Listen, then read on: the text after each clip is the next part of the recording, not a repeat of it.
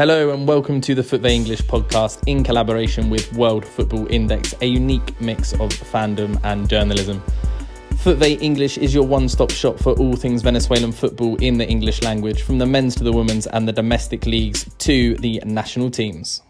We are at the halfway point of the Liga FUTVE 2023 season. 14 games have been played by all clubs across 15 game weeks, and the league is currently on its 4-week break. Here to discuss the first half of the season with me is FUTVE English regular co-host Dominic Bisogno. Dominic, how are you? I'm very good, and I'm very excited to talk about the season so far. It's been a really interesting, unexpected twist and turn journey, and it's been really great covering it. Yeah, and I think in contrast to the past couple of seasons, it's been a lot harder to follow the league. With the change in the TV broadcasting rights, fewer games being streamed on YouTube, Gold TV becoming a little less accessible, and ultimately the lack of coverage on Instat and whizz. But on the flip side, for people like you and I, Kevin, and people inside Venezuelan football, I think it's put an extra pressure on us to be even more aware and focus more intently, because it's far harder to look back. And if you miss a performance, there's not like, oh, let's go see how that player did by looking at the numbers. How have you found the first half of the season, following it, not just as a fan, but as someone sort of collating what's going on for the public through FUTVE English? Yeah, it's interesting. The list you provided there, those are all very valid reasons that I think everybody, including us, I think we've probably seen less of the minute by minute of this season than maybe years past. And we've had to often take turns more so with coverage more than maybe years past. And there is a downside to that. That being said, the season itself, I've really enjoyed. There's been just some really remarkable performances, some really entertaining games. And so I would love a world where everybody could access everything. And maybe that's something that's down the line somewhere, but for what it's worth, the product that people are getting, I think, has been really fun this year. So I found it really entertaining.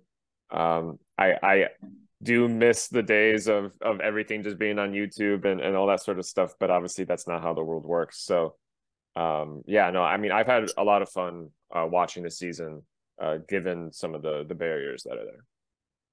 And from the very start of the season, we've had a league leader, that not only raced into an early lead, but maintained and built upon it almost game after game.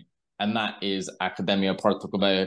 Safe to say, hands down, the revelation of the season, based on the increase of their performance from last season to this, and even 2 seasons ago to now. But not overly a surprise, considering who they brought in as head coach and the quality of players that they brought in. What can you tell us about Puerto Cabello's first 6 months of 2023? They've been pretty remarkable. In league play, the team has been near perfect. Their current record as a recording is 11 wins, 2 draws, and 1 loss. They've played exciting soccer a lot of the time, football, excuse me. They've brought in, like you said, several players that are close to Chita San Vicente. They've also used the best of the players that are already there. For example, a star like Luis Hernandez, who of course was already at the club for several years, and really just top to bottom, really again from Hernandez, who's this young forward, to a goalkeeper like Romero, who's this more experienced piece they've brought in. They've really just brought the most out of each player, it feels like, playing really entertaining football, getting into the group stage of for the first time of international football as well, just really giving the club an amazing season. And it's interesting, and you mentioned, of course, the dominance they've shown. It really makes it last season feel like when San Vicente, of course, was at Zamora, returning to Zamora, and they had a very dominant regular season. It almost makes that season look like a prototype to what they're accomplishing this season. This season looks, far and ahead, even more dominant, even more clean than Zamora did last year, with some of the same players, by the way, as this current squad at Academia Puerto Cabello. So, yeah, it's just been a really impressive year. I think everyone expected them to do well with San Vicente in charge, but I'm not sure that I ever thought that they would be such far and ahead of everybody else. It's been a really admirable start. And yesterday, the Liga FUTVE's official Twitter account posted a really interesting graphic, thanks to their new data partnership with Stats Perform, which we've spoken about on at least 2 podcasts prior to today. So we won't really go into too much about it today. But the graphic was very insightful. Academia Puerto Cabello, head and shoulders at the top of the table. Their points difference between themselves and Thatcher in second is 9. And after 14 games, that's a pretty nice cushion. The graphic was insightful and interesting for me for 2 main reasons. Firstly, Academia Puerto Cabello have the most direct style of football in the league. You could interpret from this data. The meters per second that they advance the ball up the pitch is the quickest at around 2.2. And interestingly, by their average passes per possession, they're in the bottom 3 or 4 teams in the league. They're the only team below the average for passes per possession that are in not just the top 4 of the table, but the top half of the table. The only team below the average in the top half.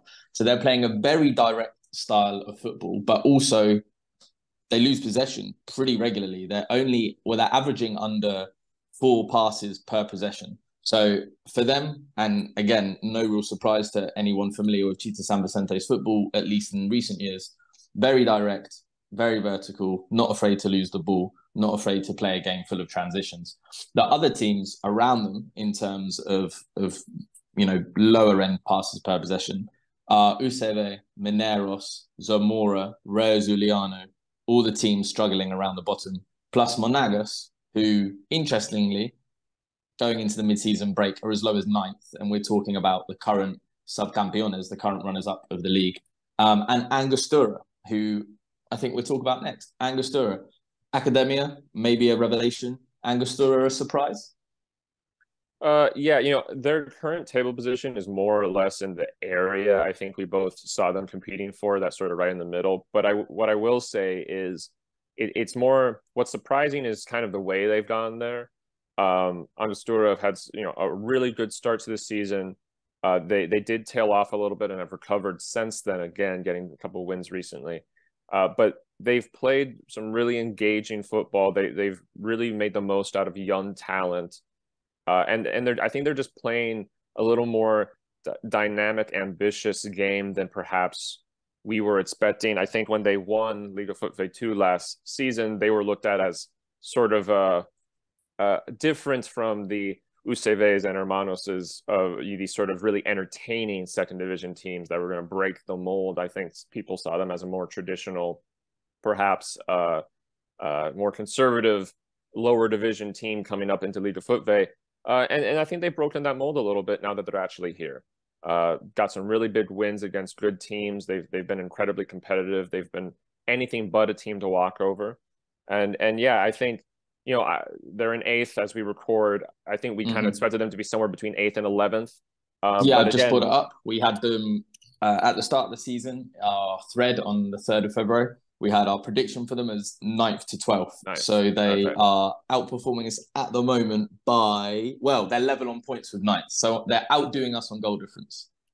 But I think for me, it's the way they've done it. It's the way they've gotten to this place is really what's impressed me. So, a surprise in a slightly different way, but a really great start to them. And they're, to be clear, their first ever season in the first division as well. And one thing we did, I think, predict accurately about Angostura's season is, as we do for every team at the beginning of the season, we put down who we think their young star is going to be. Before I say who we said, shout out to Aldri Contreras, only 18 years old, and he's had a fantastic first half of the season for them. He's one of just 2 2004 born players to have been selected in Liga FUTVE's Team of the Week on more than one occasion.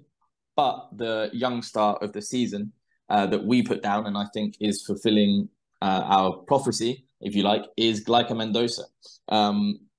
As of a couple of weeks ago, I think at the end of game week 13, he was leading the tables for dribbles. He was or foul suffered. Sorry, leading the tables for foul suffered. Second for dribbles, so indicative of a player that's very progressive. And also in the top 10 for shots at goal. Hasn't yet converted those shots in goal to a regular flow of goals, but you need to be in the position to shoot in the first place. And although we don't have access to the stats, I think his XG to G would be pretty healthy this season. Moving away from Academia Puerto Cabello and Angostura, let's take a brief look at the top four and whether that's kind of what we expected at the start of the season. Puerto Cabello league leaders, trailed by Deportivo Táchira in second, Carabobo in third, and Caracas in fourth. What have you made of the race for the top four, as it were? Well, it's definitely taken some twists and turns already, right? There's a period of time where Monagas looked quite good in that top four. I believe there's a long period of time where they were actually second to Academia Puerto Cabello. Obviously, they've dropped off.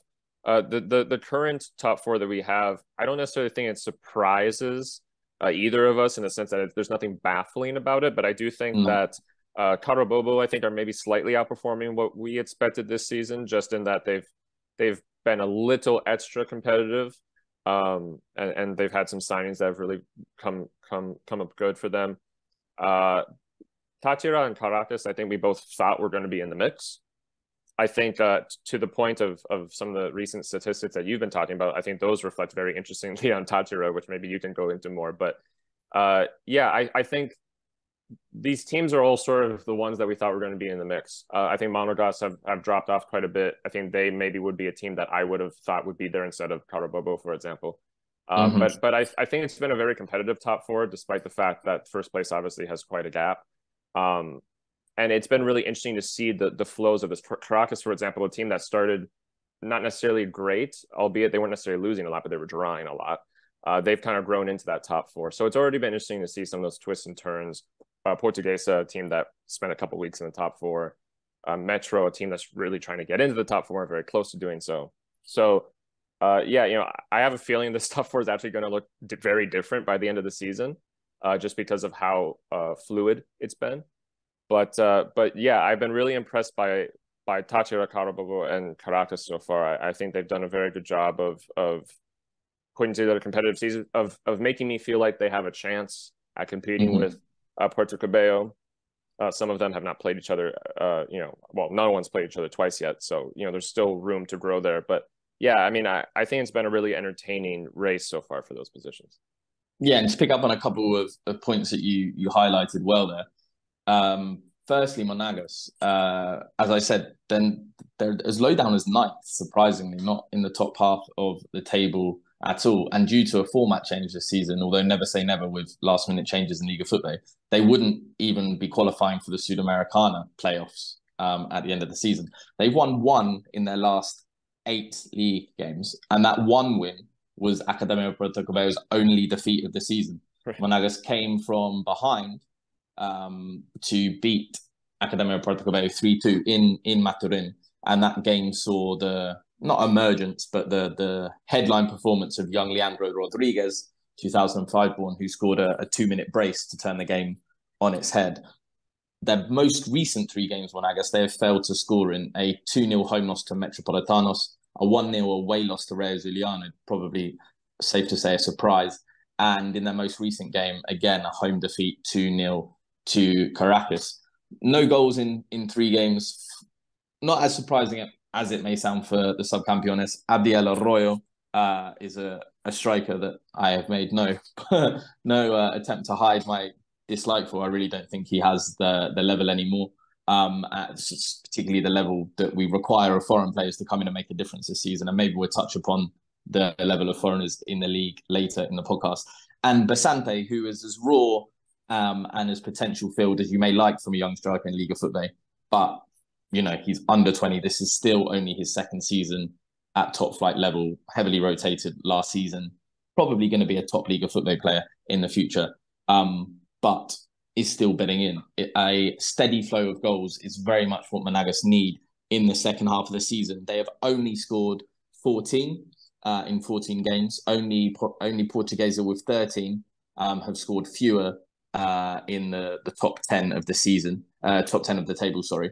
And in general, the only other two teams that have scored fewer than them are Mineros with 12, rock bottom of the league, Richard Blanco at the age of 41 with exactly half those goals at 6, and UCV with 10 goals. So not looking great for Monagas. But last week, the club itself did issue one of those football manager-esque style "We are with you" letters about Johnny Ferreira, their head coach, the longest serving head coach in Liga FUTVE as it stands. Picking up on another good point you made, Caracas, they too, like Puerto Cabello, have only lost one game this season, but 12 points separate them due to Caracas drawing 8 games and 8 being a league high. They've drawn 8 of 14 games, many of which came at home as well. And interestingly, the only 2 games Caracas have lost this season, one in the league and one in Copa Sudamericana, have both come against Puerto Cabello and both come thanks to Loifa Hernandez goals. So Chita San Vicente really being a thorn in his ex-side this season.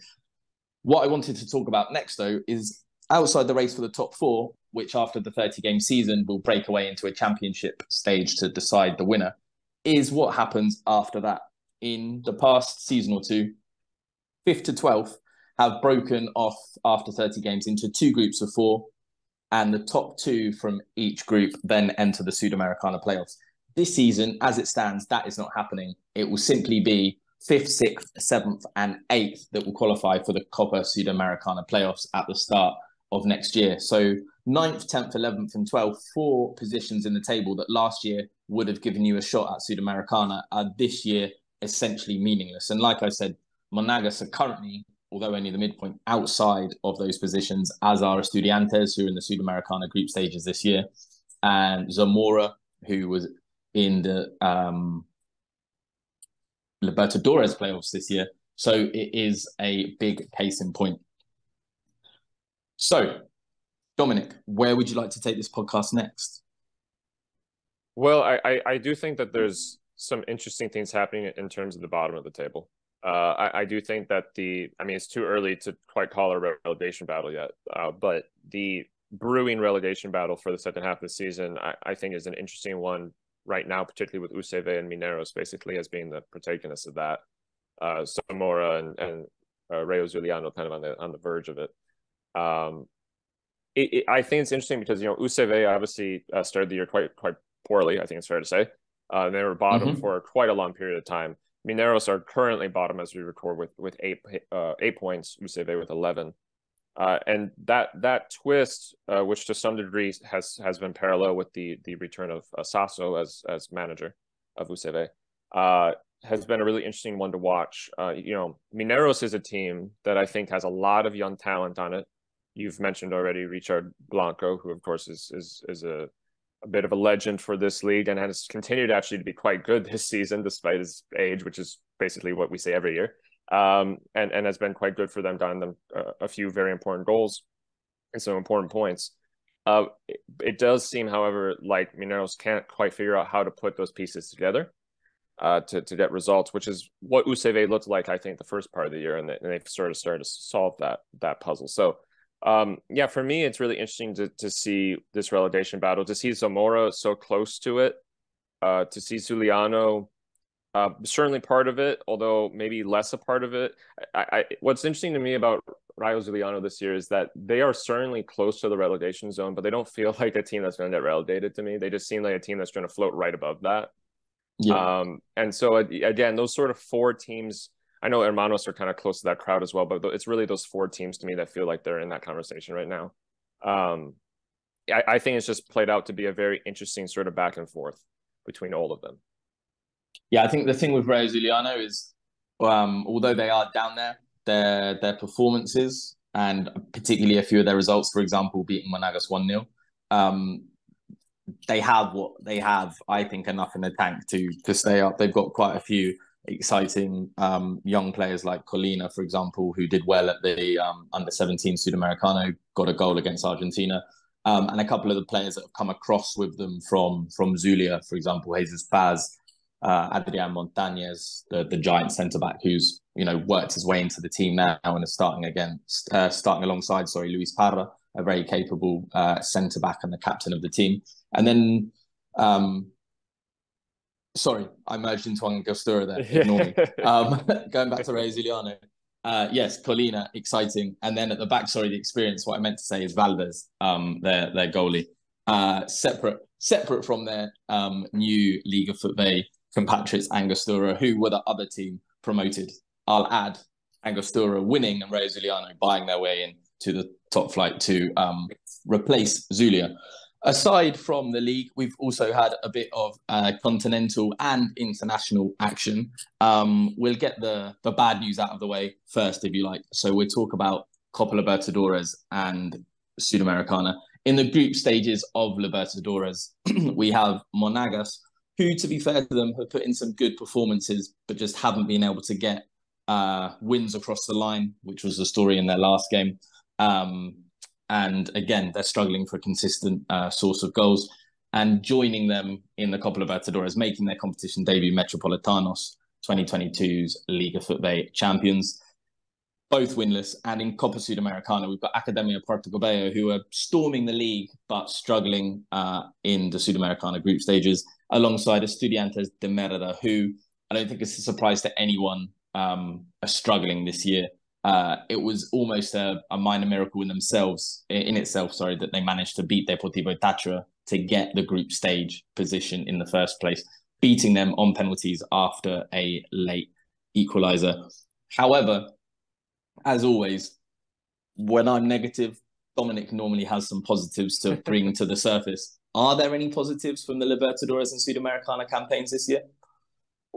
Well, the obvious, very brief positive for clubs like Metro and Puerto Cabello is simply the matter of making history for their clubs, obviously reaching this stage. That of course is something to celebrate for them. What I would say, this is particularly with Estudiantes and Monagas, whose league form has particularly dropped off since the group stage of the competition started, whereas I would say Metro and Puerto Cabello's hasn't particularly.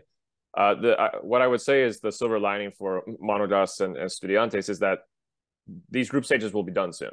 And when they are, I think they're going to probably get at least a mild bump in their league form. I think, particularly Monagas, who I would say seem like they're a little more together than Estudiantes in terms of game-to-game performances. They've gotten some good draws at the very least in the Libertadores this year. I think as soon as they aren't having to play these games, they will probably be much more competitive for at least those Sudamericana spots. And so, for them, I think the club, I'm sure, will want to try and get that third spot in their Libertadores group, again, the Sudamericana. But more realistically, I would say that the big thing to look forward to is having fresh legs again to focus on league play. Estudiantes, I think, also will benefit from that to some degree. 4 teams have been really rough. I don't necessarily think there's a huge positive from open play at least for any of these 4 teams. I will say that again, for Metro and Puerto Cabello, you have that history piece that is important to those younger teams. For Monagas and Estudiantes, I think it's a matter of, hey, this is a good experience for Monagas. You get some memorable draws. You play Boca Juniors at home and have a big game there, a huge crowd. But at the end of the day, it's kind of about, all right, well, we're going to have to move on from this and focus on league play again and maybe get some more points. So it's unfortunate that that's the tone that we have to talk about this campaign. Obviously, there's been years past where it's been a little more positive and exciting. But I think that's just the reality of how it's played out. Yeah, and I think I do have a positive to bring to the table as well. And it's a nice little segue into what we discuss next. And that is David Martinez, 17-year-old David Martinez, who becomes the youngest Venezuelan to score in the competition and also got an assist last week. So already has a goal and an assist in the Copa Libertadores this year, 17 years old. And when he scored his goal, I don't know if it's changed since. I suggest it probably hasn't. But when he scored his goal, I think he became the youngest goal scorer in the Copa Libertadores this year in general. He only turned 17 in February. So it will be a hard to beat number in general. And as I said, perfect way to bridge into probably the last topic or penultimate topic of today's discussion. And that is the youth national team of Venezuela, or teams, shall we say. They've played the under-20 Sudamericano, already this year, and the under-17s. And then next week, we have the Toulon Tournament beginning, and later in the year, the under-17 World Cup, which Chamitos qualified for by finishing 4th in the under-17 Sudamericano a month or two ago. And the star of that team was unquestionably David Martinez. Out of the two tournaments, obviously, we qualified for the World Cup and won and narrowly missed out on the other, but we reached the final stage of both. Which generation are you more excited about? For me, I think it's still too early to tell with the under-17s, how they're looking in 3 years. And the under-20s, quite a lot of people were disappointed with the performances. But what I took from it is, firstly, we still very nearly qualified for the World Cup. And to finish top 4 in CONMEBOL is not easy when you've got Brazil, Argentina, Colombia, Uruguay, Paraguay, Bolivia, Chile, Peru. Like, it's a very difficult federation.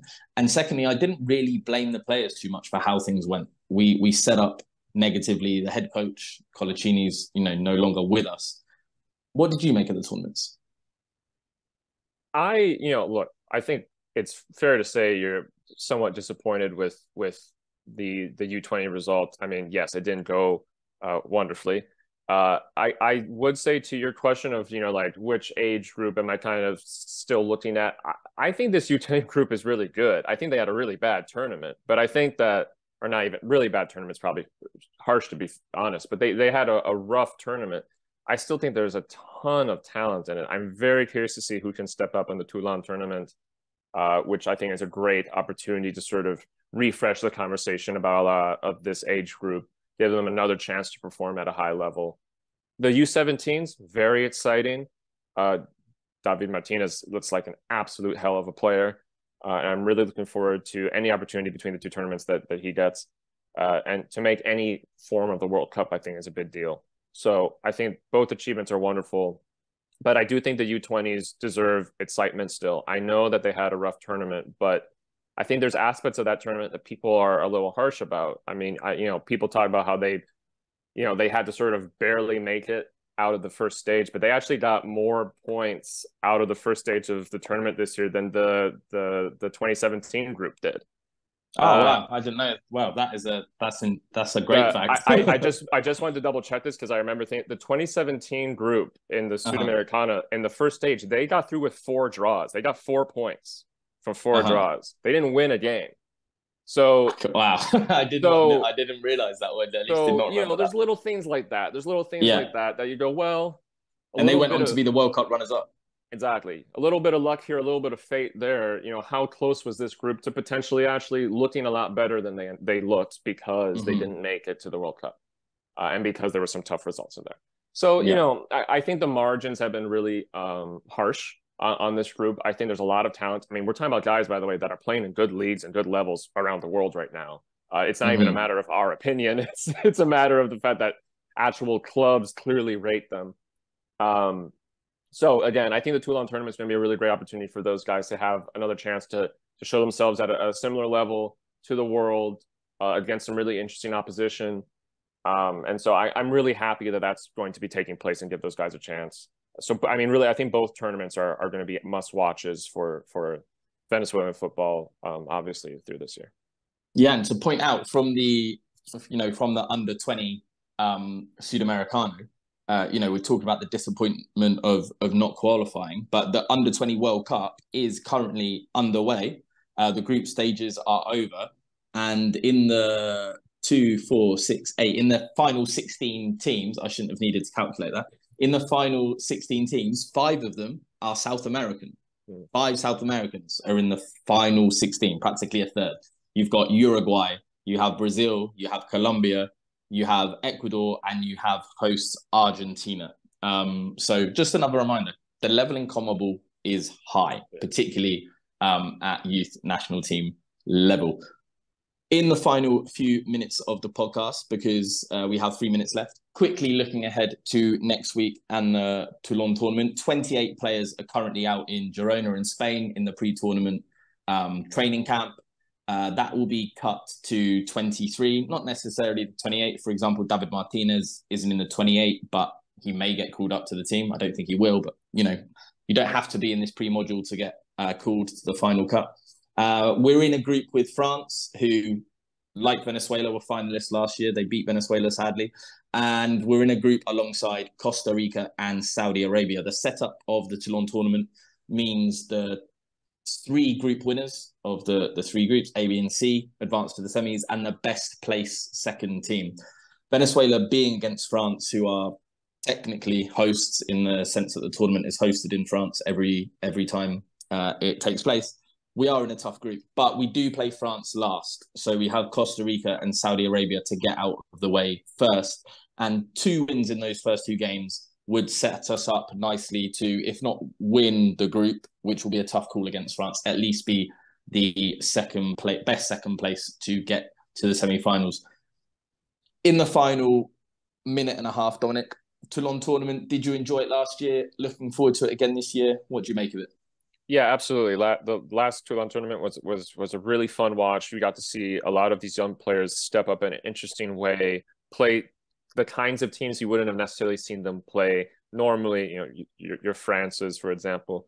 And so I'm really glad that the national team is taking part again this year. I think it's a big opportunity for some of the same players as last tournament and some new to show up, to shine. There's some guys that are still, finding their way in clubs in Europe, for example, that I think could very much use this platform to reinvigorate a little bit of the momentum of their careers, or their playing careers. And Segovia, Danny Perez.